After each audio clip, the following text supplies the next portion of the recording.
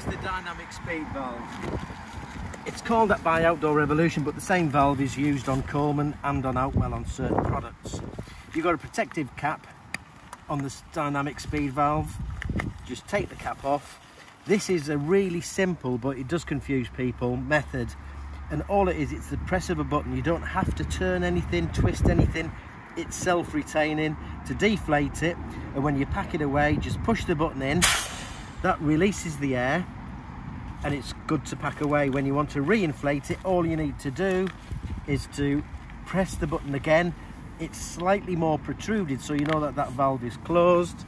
You then only have to attach this inflation tube. Now, the one thing I would say is it's got a hook there, so if you turn it slightly anti-clockwise, pop that into the valve, turn it just to secure it, and then all you need to then do is to inflate it.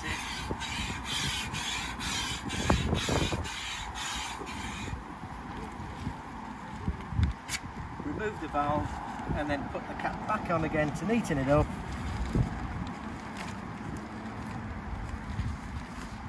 And then flatten that, and that's the dynamic speed valve.